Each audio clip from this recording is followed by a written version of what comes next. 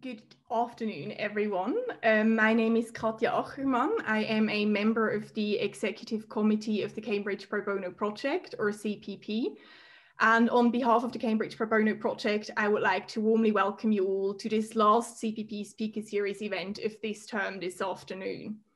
By way of brief background, the CPP is now in its 11th year. It is a research program run out of the Faculty of Law at the University of Cambridge.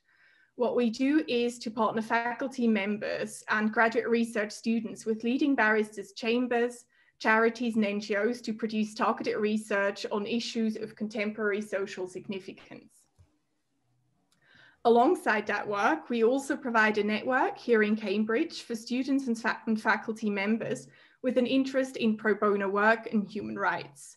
To that end, we have started a regular speaker series last year.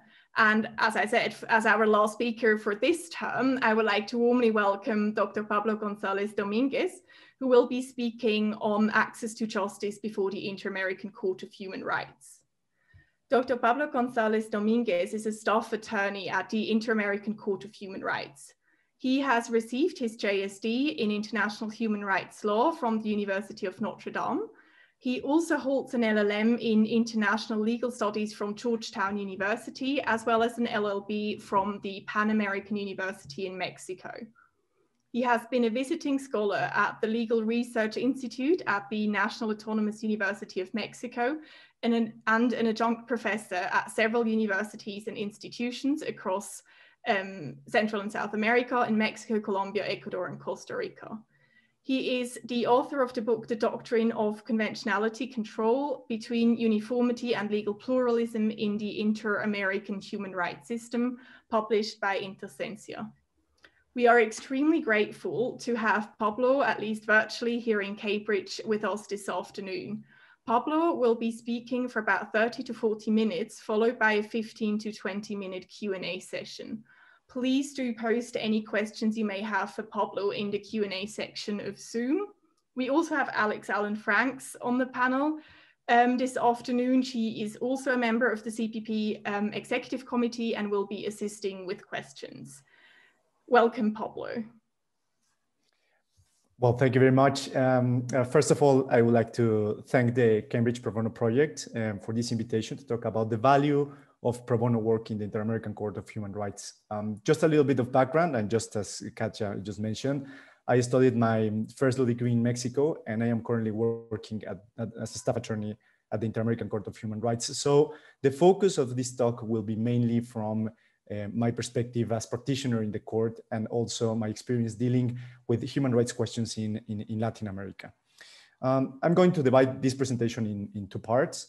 First, I would like to talk briefly about some basic historical, institutional, and procedural aspects of the Inter-American Court that I think are relevant for our topic. And then I will focus on how the pro bono work takes place before the court and its importance for the proper representation of the victims in the Inter-American system and for the better reasoning of the court's decisions.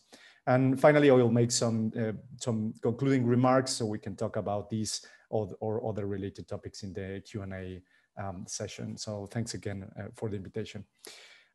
So about institutional aspects, I think it's important to remind that the Inter-American Court of Human Rights is an autonomous legal institution created by virtue of the entry into force of the American Convention of Human Rights, whose main objective is to comprise all cases concerning the interpretation and application of the American Convention and other treaties of similar nature in the Inter-American system.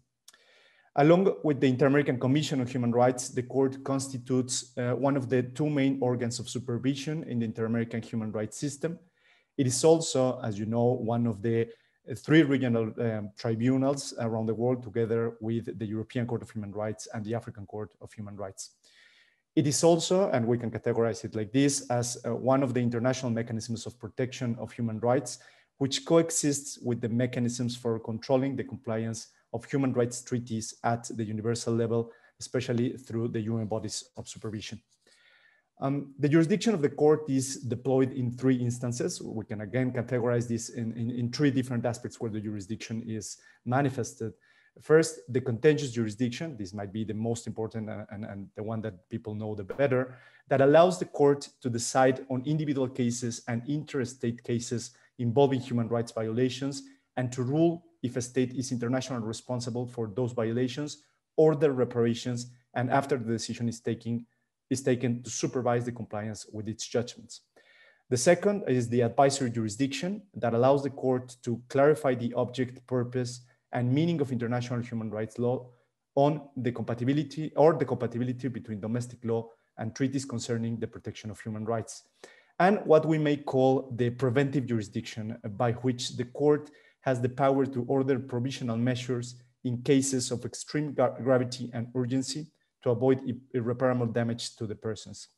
And this is a direct quote of the American Convention. The court is an autonomous regional court, and yet it is important, of course, it is not isolated from the actors and events that occur in the international arena. From an institutional standpoint, the Organization of American States and the states parties to the convention are the main formal actors with which the court deals and interacts on crucial questions. This is obvious because the legal instruments that define the basic procedural and substantive aspects of the inter-American system emerge precisely from the agreement of states that takes place in the context of the Organization of American States, and because the Inter-American Commission and the states are the main actors with legitimacy to activate the court's jurisdiction. For instance, it is just the commission, the one that can present a case before the court, and there's no direct access, and that's clearly different from how it works in the European system of human rights. The court also depends on states, either considered individually or as participants in the General Assembly of the OAS, in matters as important as the appointment of the judgments, for instance, the approval of its budget, the consideration of the annual report, the appropriate substantiation of cases, and the procedure of compliance with its judgments. The Commission and the states, for instance, are parties. Well, the Commission is, and the state, they are parties during the procedure of the Inter-American Court. And of course, the state and the participation of the state is fundamental for the proper substantiation of the procedure, as well as obviously for the compliance of the judgments. So the states and the Organization for American States are the most important formal actors that participate and interact with the Inter-American Court.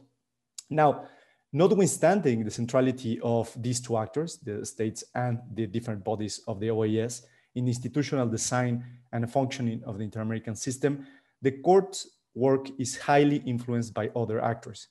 These actors may have lesser formal importance, for instance, the representatives of the victims before the court, since they are parties during the procedure, but obviously they are not main political actors in the political processes in the OAS, and yet they are, of course, parties in the procedure before the court, or other actors that have no formal importance during the procedures, for instance, academia or governmental institutions that are not representing the state before the court. They are not formal actors, properly speaking, and yet these institutions, and we can say this, are fundamental for the success in the fulfillment of the court's mandate and in the access to justice for the victims. So this is a little bit of background of what I actually want to tell you in this talk, that is to talk about the pro bono work. And among these actors, these other actors that are not formal actors, properly speaking, this is not the state, not state institutions, not the Organization of American States or its bodies, civil society, especially NGOs, play a prominent role. One of the principal forms in which the NGOs contribute to achieve the goals of the Inter-American system is precisely through the pro bono representation of the victims at the national level and then before the Inter-American system. It is possible to say that without the support of NGOs, it will be almost impossible for the victims of human rights violations to pass through the process at the national level first, and then go to the commission, and then go to the court. I mean, this is a very long process and a complex one. And it would be almost impossible without this work involvement of NGOs in the representation of victims to actually get all the way through the procedure. And here I think it's relevant to remind some basic aspects of the procedure before the Inter-American system to know what I'm talking about, and to highlight the importance of NGOs throughout this process. The American Convention provides that a petition before the Inter-American Commission requires that, and here I quote Article 46 of the American Convention, the remedies under domestic law have been pursued and exhausted in accordance with generally recognized principles of international law. This is the typical manifestation of the subsidiary nature of international mechanisms for protection of human rights. First, it is needed that the procedure at the domestic level is exhausted, and then a petition might be filed before the international bodies of protection.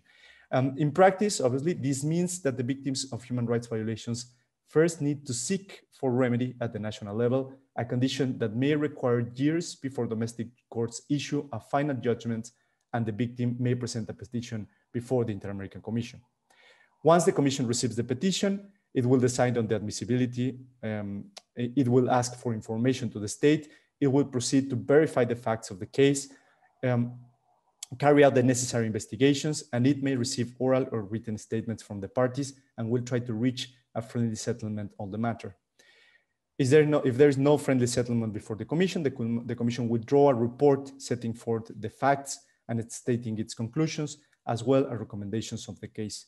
And if the matter is not settled after the report, the state has the chance to actually solve the problems that emerge and were identified by the Commission may submit the case to the Inter-American Court. There is no direct access to the Inter-American Court, just as I mentioned, so it can only decide cases filed by the Commission or states in accordance with the procedures set forth in the American Convention. The victim needs to pass through the process at the national level and the Commission before reaching out for the court. And after the case is submitted to the court, the victims or the representatives start acting autonomously in the procedure and may submit a brief containing pleadings, motions, and evidence. That brief is then responded by the state. The court then may call for a public hearing where the parties present oral arguments. So we have the possibility to cross-examine the witnesses and experts. The parties may submit their final written arguments after the hearing, after which the court will render the judgment on the preliminary objections, merits, reparations, and costs. And the parties have no right to appeal, but they can require the modification of material errors or present a request for interpretation. This takes, they have a time of 3 months after the decision is taken to ask for this request of interpretation. And once the court notifies the judgment to the parties, the procedure for monitoring compliance with the judgment begins. The procedure is carried out by the court. I think this is important because this is also different than how it works in the European system of human rights. It's the court, the one that also supervises the compliance with its own judgments. And there is a procedure for this where the states will present observations on the compliance. Then the representatives of the victims will have the chance to reply to those observations made by the state. And then the Inter-American Commission can intervene as well in this procedure. And the court will evaluate the information submitted by the parties in order to conclude if the orders of the court in a judgment have been fully complied, and therefore if the case can be closed. So considering this, and I'm just making this a very brief summary of how is the procedure before the Inter-American system, just to highlight how crucial is NGO representation for the access to justice of the victims. And this is, for at least, in my opinion, for at least 3 reasons. The first one is that the procedures at the national and international level are long and complex. They could potentially last decades from the moment the violation occurred to the moment when a judgment by the Inter-American Court is rendered, and even more time before the judgment of the court is fully complied. And here, just to mention some examples, I was looking at the 5 most recent judgments decided by the court. This is 2020. And the procedure before the commission lasted for an average of 14 years before the case reached the court. 12 years in the first one, 19 years, 11 years, and 18 years. In the court, the procedure lasts an average of 2 years before the judgment is rendered, from the moment where the case is submitted to the court by the commission to the moment the judgment is made by the court. And to this time, we have to add the length of the procedure at the national level. They have exhausted all the local remedies that are relevant before presenting the petition, and the time after the judgment is fully complied. So this is the time that lasts the monitoring compliance procedure. And so in practice, and this is not in all the cases, they might pass decades from the moment the violation occurred to the moment you have a compliance with the judgment. And here I'm talking just from personal experience. I have worked in cases that the violations occurred, for instance, in 1989, and the decision was taken in 2017. Or other than that occurred in 1992, and the decision was taken in 2020, and the 2 victims were already dead when the decision was taken. So this is obviously this is a much complex problem, and we can talk about this later. But here I just want to highlight the length of the procedure, and therefore the importance that you have NGOs working pro bono in supporting these cases and carrying out these cases throughout all this time and throughout this procedure before the national level, and then the commission, and then the court. The second reason is that the procedures before the commission and the court have certain degree of specialization in procedural and substantive terms. So the victims need lawyers and other specialists for the proper conduction of their cases. And although it is true that legal representation may be provided by the court in case that this is needed through the appointment of what is called Inter-American Public Defender, in the majority of cases, the representation is made by lawyers that work for NGOs or legal clinics that accompany the victims at the national level and then the international level. And here, I think we need to consider, and this is very important, the cost associated, to consider that the costs associated with a case are extensive. They include the travel costs that arise in every case, the activities related with the litigation, especially related to the work of the lawyers and the production of evidence. Sometimes the victims and the victims' relatives have to be identified and contacted, and experts sometimes need to produce relevant evidence before the court and the commission.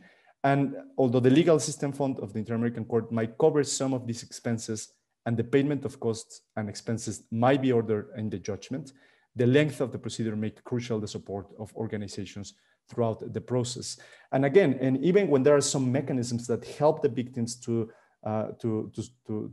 finance their own cases, the majority of the burden of these costs will be passed to the victims, and therefore to the NGOs that are representing these victims.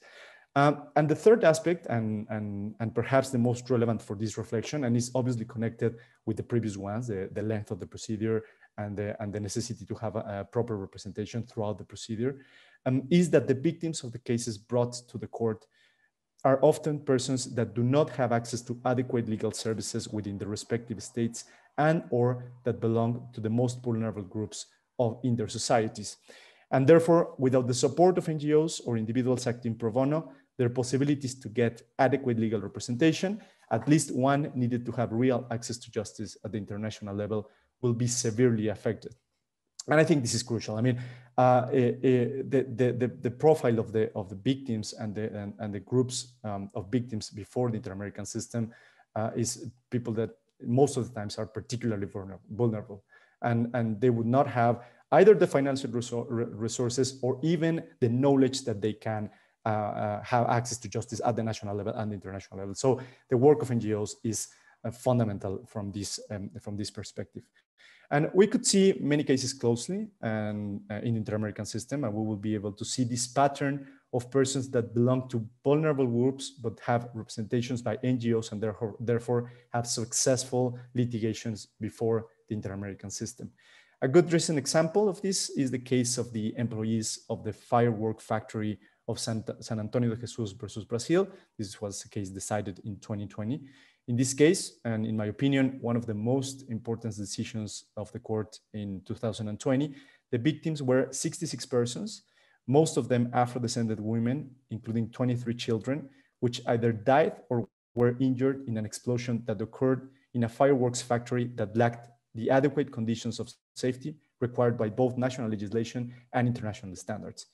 The victims of this case lived in poverty and lacked access to formal education, so the few labor opportunities that they had in their country were precisely in manufacture of the fireworks, an activity with a high and extremely dangerous degree of informality and with a lack of adequate conditions of safety.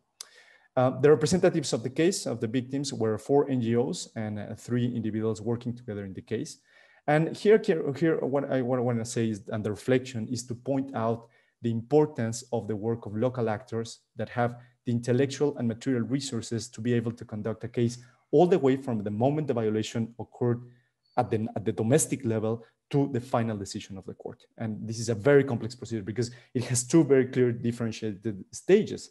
What is happening at the national level, and that requires certain expertise and therefore the involvement of local actors. And then you have the litigation at the Inter-American level, and then you will need another type of expertise, other type of lawyers that carry out the procedure all the way through the final decision of the court and the compliance of these judgments.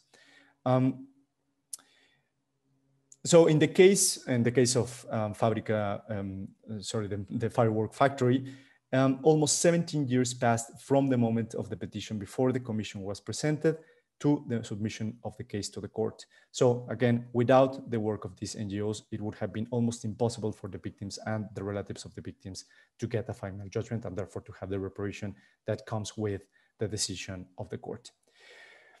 Another facet of the pro bono work that I think it's important to mention in this presentation are the contributions made by NGOs, universities, institutes, and individuals acting in their private capacity as what we may call friends of the court.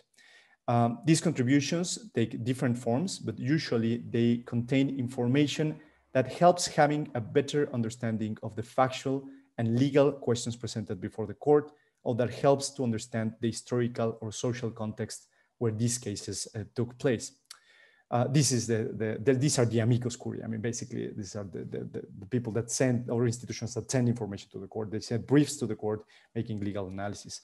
Formally, the possibility of third parties to participate in the procedures by presenting information is regulated by the rules of procedure of the court, which allows persons or institutions to act as amicus curiae and submit a brief with recent arguments regarding the facts contained in the presentation of a case or legal considerations of the subject matter of the procedure. This is a possibility opened in contentious procedure and in the stage of monetary compliance with the judgment. And also, and this goes with the amicus curiae, the rules of procedure allow for any interested party to submit a written opinion, what we refer to as observations, on the issues covered by a request of an advisory opinion. So we had two different types of contributions. One are the amicus curiae, and they work for everything that happens in the contentious procedures. And we have the observations, that are the briefs that can be sent as contributions for the solution of the questions presented in the procedure of the advisory opinions. So these are two different mechanisms or tools, but they both are third parties contributing to the decisions of the court as friends of the court, we may say. And here in this regard, I would like to refer to the case of Fernandez Prieto and Tumbeiro versus Argentina. This is a case decided in 2020. The case refers to the violation of the right to personal liberty because of the illegal and arbitrary detention of the victims of the case. One of the elements presented to the court by the commission and by the representatives was that these detentions occurred in a context where the police indiscriminately detained persons in Argentina based on the intuition of the officers about the commission of a crime, but by doing this, they were acting outside of the conditions stated by the Code of Criminal Procedure that authorized the police to detain a person without a warrant.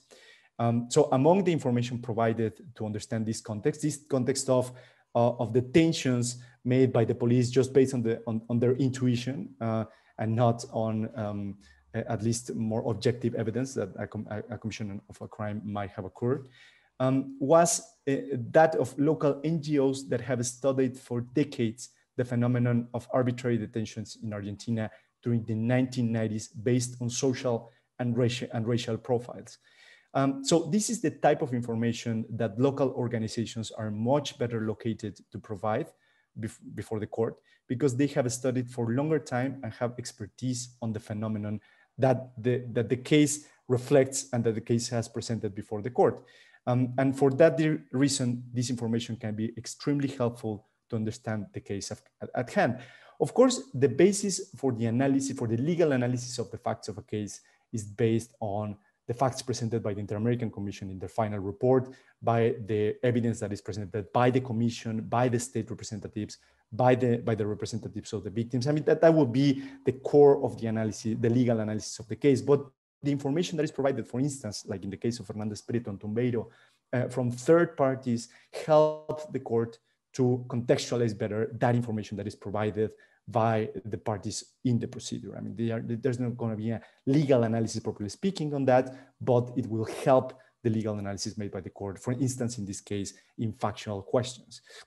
And equally important, so this will be one aspect of the value of the information provided in amicus curiae. It helps to contextualize the facts of the case based on historical, social, or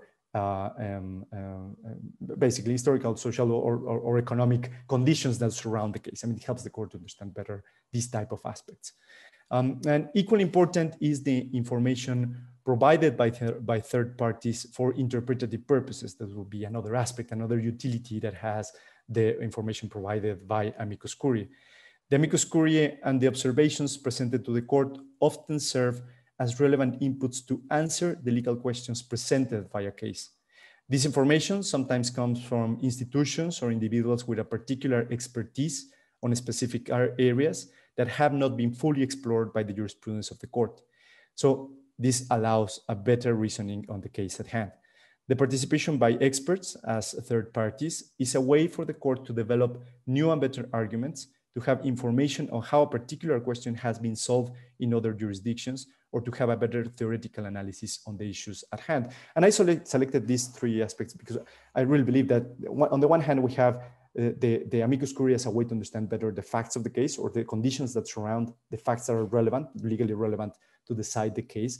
But they also have other purposes. For instance, they provide legal arguments in terms of how to solve a particular question, especially novel questions that are presented before the court.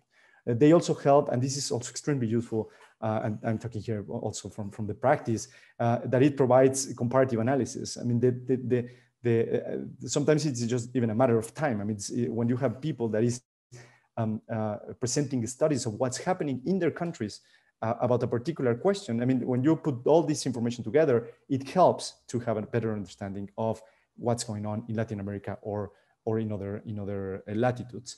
And also, they also provide sometimes information that we may call more theoretical. This is especially relevant in novel questions. I'm thinking about questions of gender identity, for instance. I mean, where we have new legal theories or theoretical information that is relevant to understand that particular question, or questions about the environment and the need to protect the environment. These are also not just legal questions, they also come with a theory behind that is also relevant to understand better.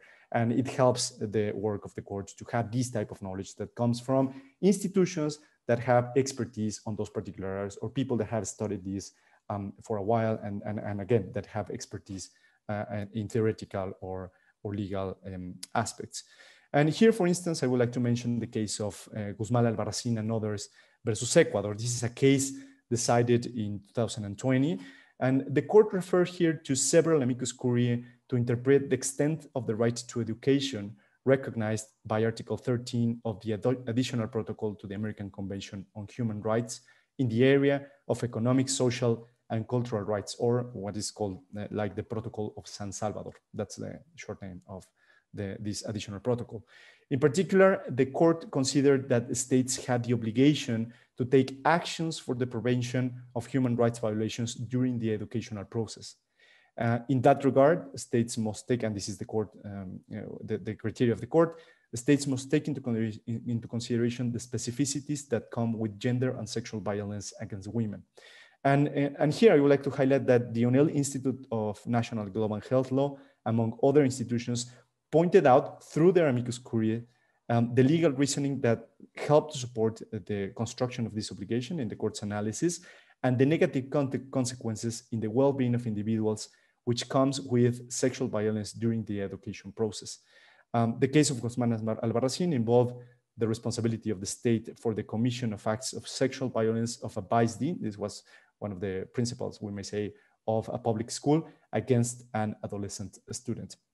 So again, here, the type of information that comes from amicus curiae helps to make a better assessment and analysis of the legal questions that are presented in the case. It is possible to see this type of participation of third parties in the different procedures before the court, but mostly in advisory opinions. The two previous cases that I mentioned were contentious cases, the case of Fernandez Prieto and Tumbeiro versus Argentina, the case of Guzmán Albarracin versus Ecuador, and the case of the firework factory. But we can see that this participation of third parties is particularly important, at least in terms of the amount of participation that exists in the procedures before the Inter-American Court, in the advisory procedure before the Inter-American Court. That by definition presents legal challenges that have an abstract nature and that are of interest for human rights in the region. Just to mention an example of how much participation of third parties exists during the advisory procedures, in the last 3 advisory opinions decided by the court, an average of 67 observations have been presented, mostly by members of civil society. If we see this in comparison with contentious cases, we'll see that maybe be 5, 4, 3, 7 amicus curiae. But in the case of advisory opinions, we see this huge participation from different actors that send what we call observations, that are briefs with comments to the questions presented before the court. These advisory opinions have tackled issues in a variety of topics that include, for instance, the effects of the denunciation of the American Convention on Human Rights in the obligations of states, the institution of asylum as a human right, or equality and non-discrimination regarding gender identity. The last 2 are both pressing questions of human rights in the region. They are relevant not just for the case, for the questions presented before the court, but they are relevant in general. We're discussing this type of questions in Latin America.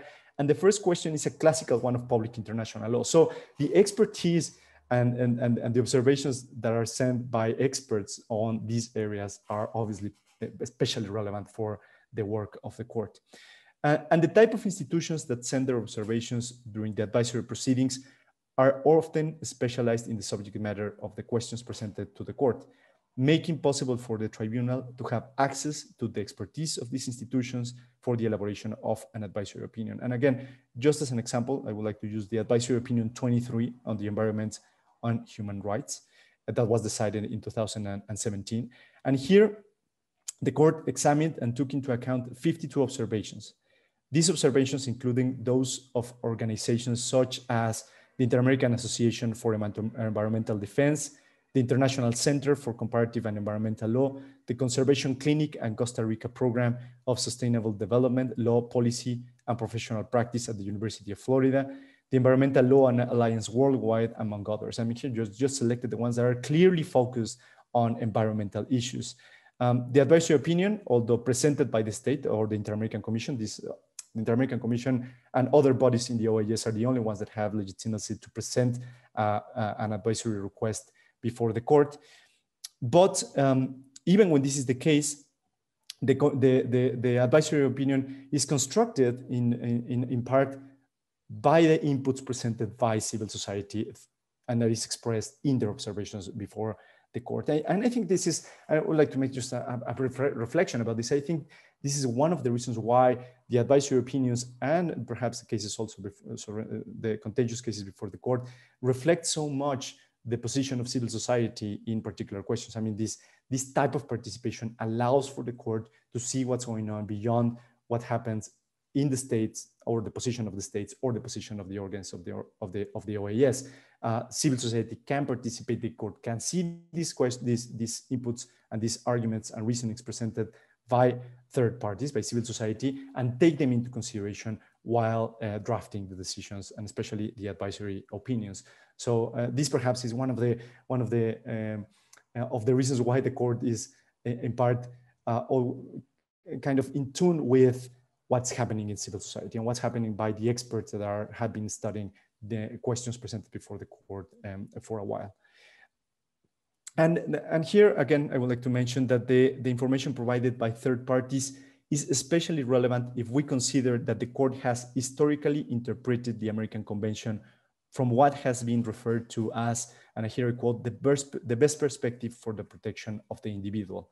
The court has sustained consistently that the interpretation of the American Convention is partly based on Article 29 of the American Convention, which serves as the hermeneutical basis for a teleological approach and for the acceptance of the pro persona principle as a fundamental principle of interpretation of rights.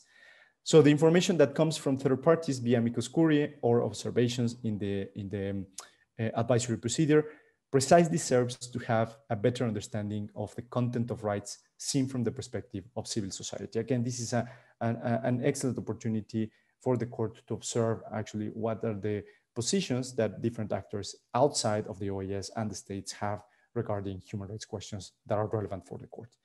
And in this framework of participation of civil society in the work of the court, I would like to mention the collaboration that the court has with academic institutions in several instances.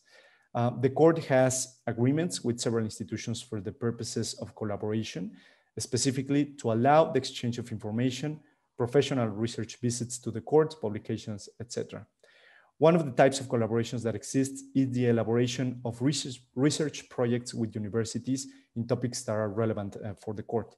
These are very focused type of research projects that provide relevant information and legal analysis, taking advantage from the expertise of the institutions with which the project is taking place.